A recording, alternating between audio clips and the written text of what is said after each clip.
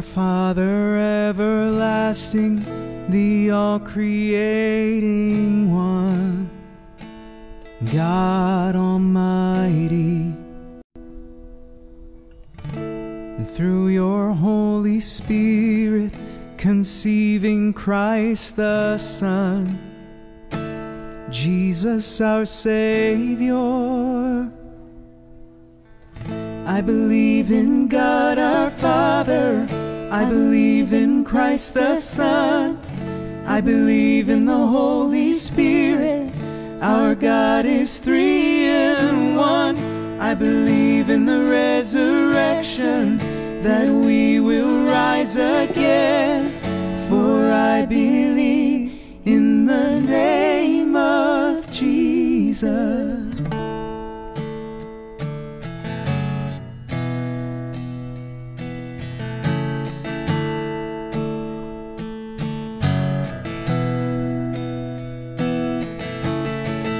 Our judge and our defender suffered and crucified. Forgiveness is in you. Descended into darkness, you rose in glorious light, forever seated high. I believe in God our Father, I believe in Christ the Son, I believe in the Holy Spirit, our God is three in one. I believe in the resurrection, that we will rise again, for I believe in the name of Jesus. And I believe in you. I believe you rose again. I believe that Jesus Christ is Lord.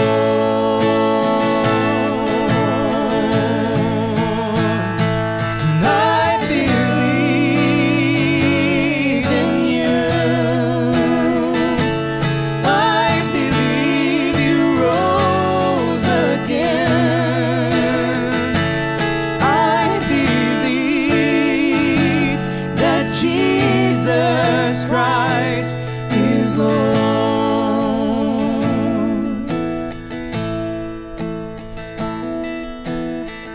I believe in life eternal, I believe in the virgin birth, I believe in the saints' communion, and in your holy church. I believe in the resurrection, when Jesus comes again, for I believe in the name of Jesus. I believe in God our Father, I believe in Christ the Son, I believe in the Holy Spirit, our God is three in one. I believe in the resurrection, that we will rise again, for I believe in the name of Jesus, for I believe in the name of Jesus, for I believe in the name of Jesus. I'm in a really good mood. Jordan, do you know why I'm in a good mood? This is baseball related, isn't it? I think Heather knows more about sports than you do. Yeah, she does. Unless it's Michigan football, go blue. And she doesn't care. Yeah. Oh, there's wow. going to Okay. there's going to be Just got real.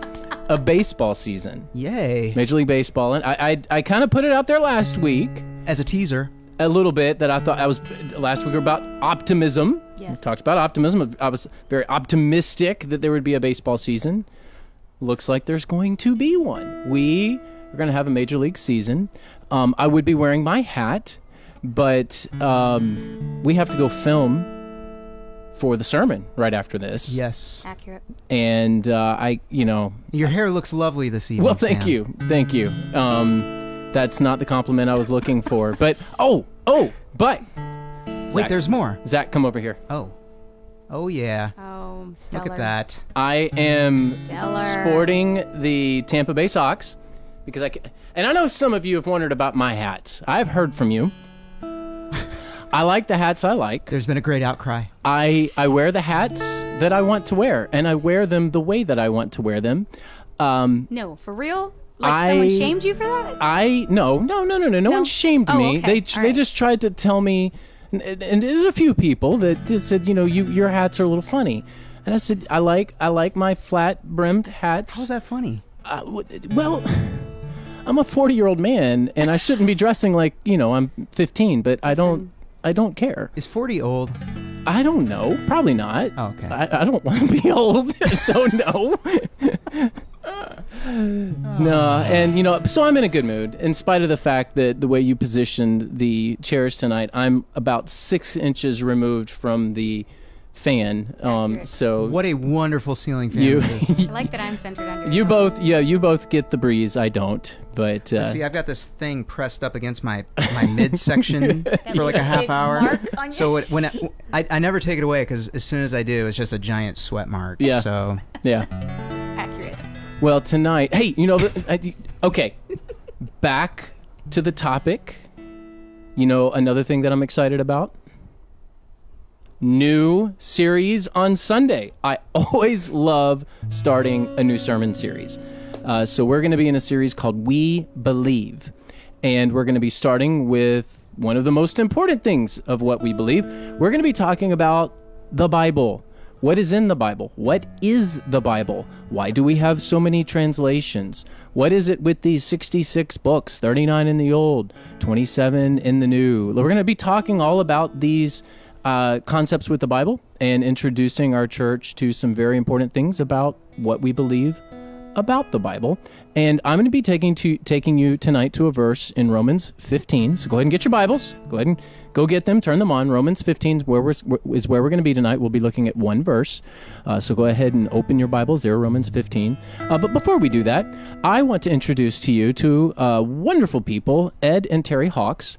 They are faithful members of our church. They have served in many different areas of our church, but one area that they love serving is in our student ministry, and they're going to be praying for our students and telling us a little bit about graduation, which we're going to be having a graduation Sunday this Sunday. So another reason to be there, along with a new series. We're going to be celebrating our seniors and congratulating them for a job well done with graduating high school. So Ed and Terry, please pray for us tonight.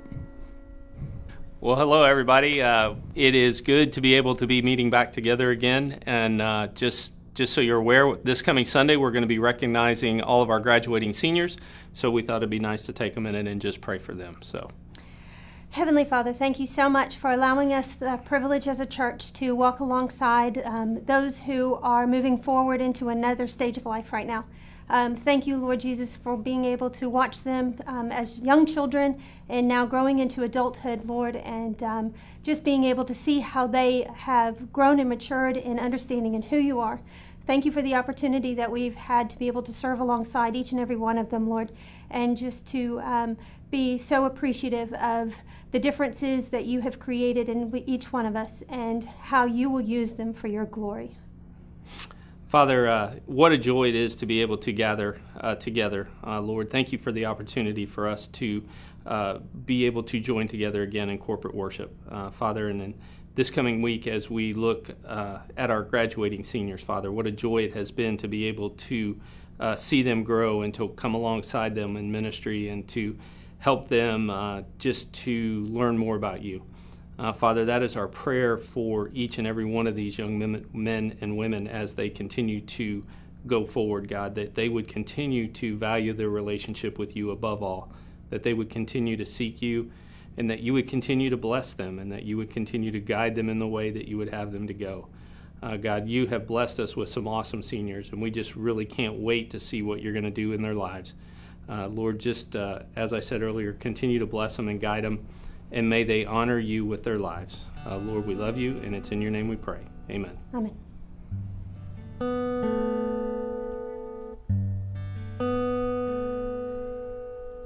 Praise to the Lord, the Almighty, the King of creation.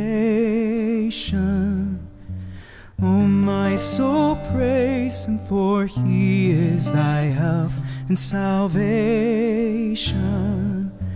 All ye who hear, now to his temple draw near. Join me in glad adoration.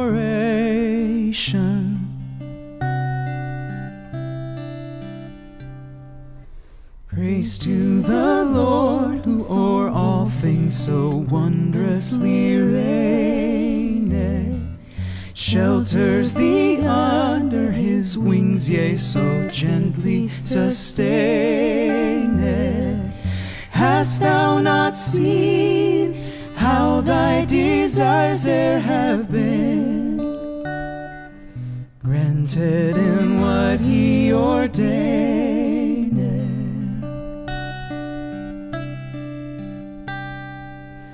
Praise to the Lord, oh let all that is in me adore him.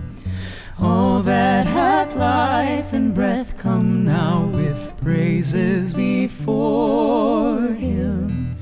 Let the Amen sound from his table again. Gladly forever adore him. Let the Amen sound from his people again. Gladly forever adore him.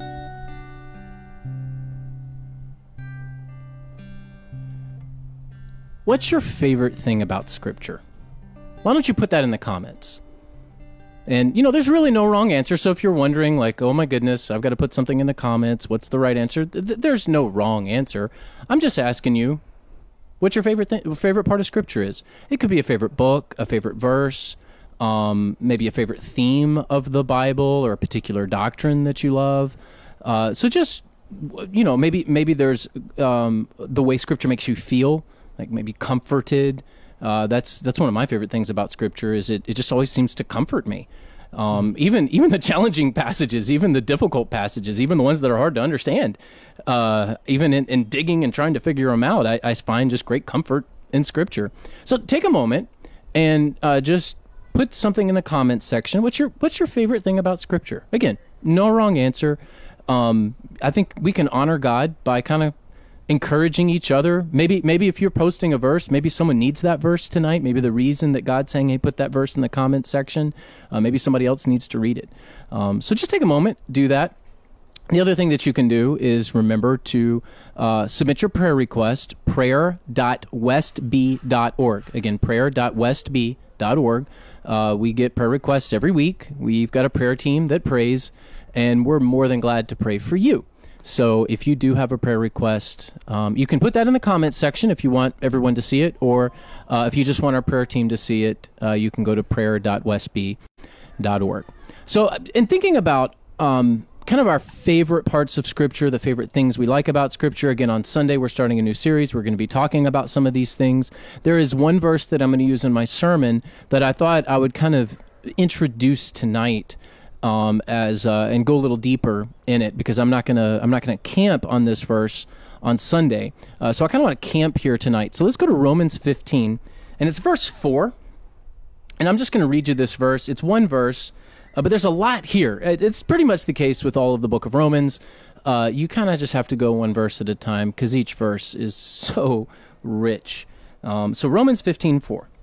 For whatever was written in the past was written for our instruction, so that we may have hope through endurance and through the encouragement from the Scriptures. So let's walk through some of the phrases here, some of the words that are in Romans 15:4. For whatever was written in the past.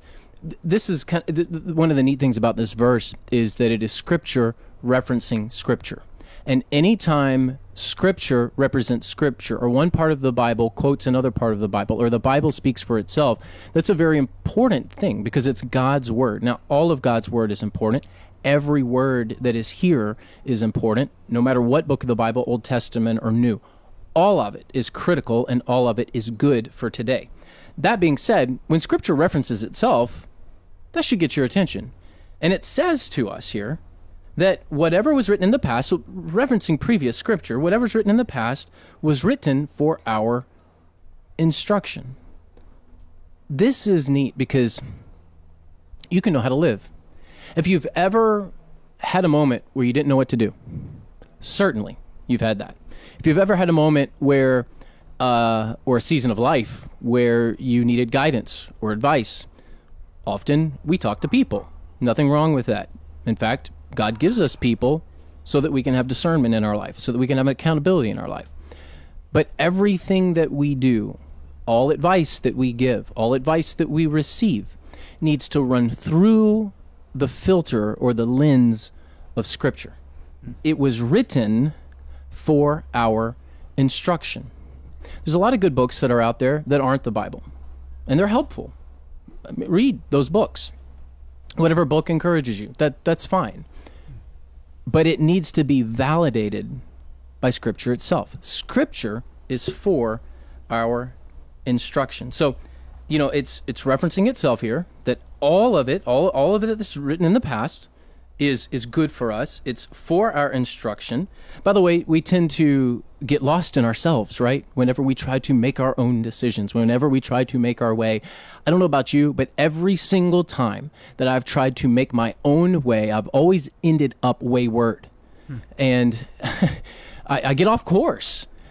What God's Word does is God's Word keeps us on course. It keeps us rooted. It keeps us in our lane. God's got a lane for us. He's got a pathway for us in our lives, and we don't want to get outside of that pathway. What Scripture does is it kind of puts guardrails on that lane, and it keeps us within our lane. So, good stuff here. For whatever was written in the past was written for our instruction. Scripture is, and we'll talk about this on Sunday. Scripture is infallible. Now, that's a kind of a big word. It sounds like a theological word because it is, but we shouldn't be afraid of theological words. We should just take the time to learn them. So Scripture is infallible, and what that means is Scripture will never lead you astray. God's Word will never lead you astray. Why don't we read it more? If it's never going to lead us astray, why aren't we in it more? Why aren't we using Scripture for decisions that we need to make, and for the lifestyle that we need to live, and for the discernment in our life, and for the accountability in our life? I mean, it's infallible. It's never going to take you off course. For whatever's written in the past was written for our instruction. So there's another phrase here. It says, so that we may have hope. Here's the beautiful thing about God's Word. There's lots of beautiful things about God's Word, but here's one of them. God's Word brings you up. It doesn't take you down. Why does God give us His Word? Not to bring us down, but to pull us up. Are there times when we read Scripture and we're convicted? Yeah. Are there times when we read Scripture and we feel a level of guilt because of sin in our life? Sure. But what God is doing is He's pulling us through a process of repentance, which ultimately brings us back closer to Him. So even when we are challenged by Scripture, even when we are convicted by Scripture, what God is doing is He's pulling us closer to Himself. Scripture doesn't pull you down. It brings you up. For whatever was written in the past was written for our instruction so that we may have hope. That hope there pulls us up through endurance and encouragement from the Scriptures. Now, encouragement and endurance here are connected concepts. Endurance referencing our perseverance. When you are saved by God, you can't unwind that.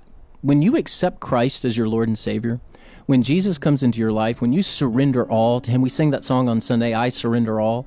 When you surrender all to Jesus and you say, he is my Savior, and you choose Christ, you choose the cross and what that means, and you choose the resurrection and the power of life, when you make that choice to give everything to Jesus because he has saved you, you can't unwind that. God saves, and what God does, you can't unwind. Because the only reason that you could choose Jesus is because the Holy Spirit's already done a work in your life. And when the Holy Spirit does a work in your life, that's God working. It's not going to get unwound. And so God preserves us as we persevere. So yes, we have a responsibility to do the right things in our life. We have a responsibility to serve God, to serve others, to be for the neighborhood, to be for the nations. This is the responsibility of the church. But we've got a good God all along the way that's preserving us as we persevere. And this endurance comes with encouragement. So you're going to have valleys in life, you're going to have mountain peaks in life. As we persevere, as God preserves, we're going to have our ups and downs. But through it all, we get encouragement. Where do we find this encouragement? We receive encouragement through the Holy Spirit, of course, but we also receive encouragement from the Scriptures, as it says here in verse 4. So, one verse for tonight to kind of introduce the topic for Sunday. We're going to be talking about the Bible. I hope you'll spend a lifetime studying God's Word. Maybe you're just getting started. Some of you have been believers for 50 years or longer. You read the Bible through every year. That's wonderful. Don't ever stop learning. We don't ever arrive as believers. But others of you may be saying, you know what? I didn't even know there was a book called Romans. I had to look in the table of contents to find it. I had no idea what Romans is about, but now I know one verse. Maybe that's you. Maybe that's you tonight where you're like, I'm just getting started. Here is the great thing about what God wants for our lives. It's not about it's not about your past. It's not about even really where you are right now. It's all about you moving forward from this place. Yeah. So whether you have a lot of Bible knowledge or very little, what God wants from you is a commitment going forward. Can't do anything about the past. Can't do anything about 20 minutes ago. Can't do anything about what happened yesterday. But what you can do from this point forward is to choose Christ, follow the Holy Spirit, rest in the Father's love, and to do God's will going forward. So wherever you are in your spiritual journey, as we say, it's a bit of a cliche term, but wherever you are, let's just move forward from here. And God will preserve as we persevere. The Scriptures will give us encouragement, and through the discernment of the Bible, we'll know exactly how to live. Jordan, let's sing about a beautiful name.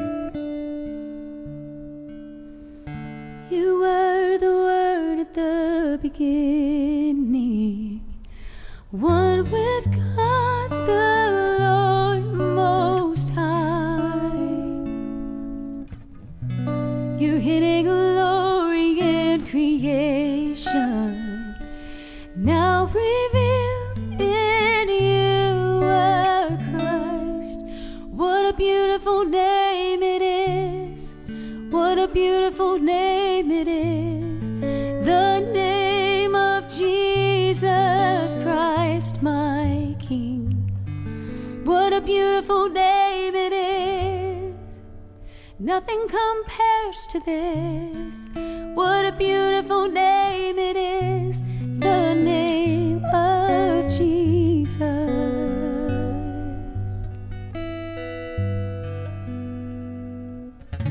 You didn't want heaven without us, so Jesus, you brought heaven down. My sin was great, your love was greater. What could separate us now? What a wonderful name it is. What a wonderful name it is. The name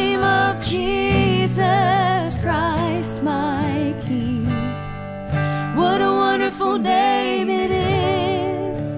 Nothing compares to this. What a wonderful name it is. The name of Jesus. And what a wonderful name it is. The name of Jesus.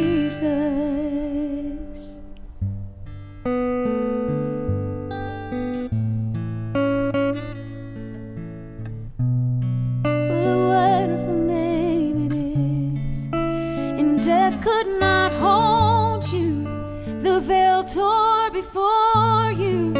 You silenced the voice of sin and grave. The heavens are roaring the praise of your glory. Now and till life again. And you have no rival. You have no equal.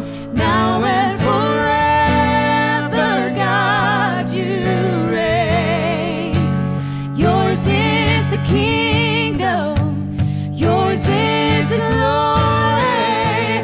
Yours is the name above all names. What a powerful name it is. What a powerful name it is. The name of Jesus Christ, my King.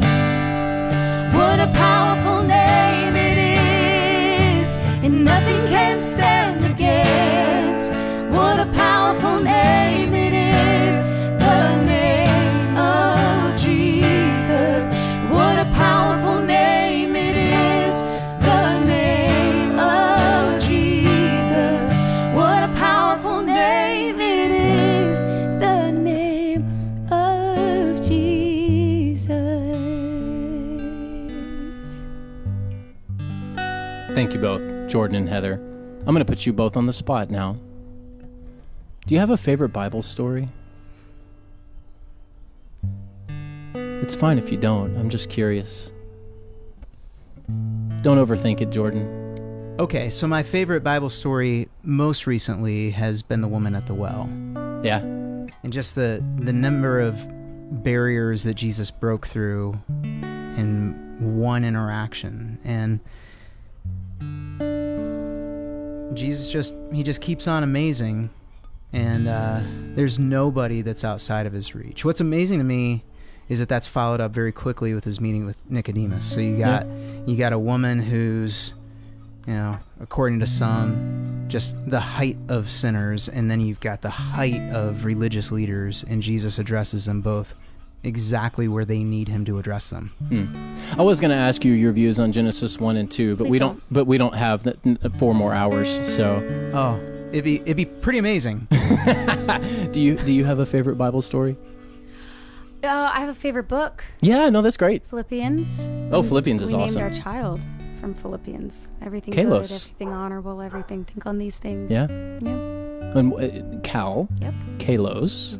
K-A-L-O-S. He likes to tell people it's the Greek word for handsome, and we're like, it's a little bit more than handsome, He goes, buddy. okay, it's amazing. I'm amazing. That's awesome. Yeah, so I'd say in the Old Testament, my favorite story and book is Jonah. And because it's a story of how you can get everything wrong. Like, you can literally do everything wrong, and God will still use you. God takes the most broken of people and still finds a way to use them for his glory. So I love Jonah.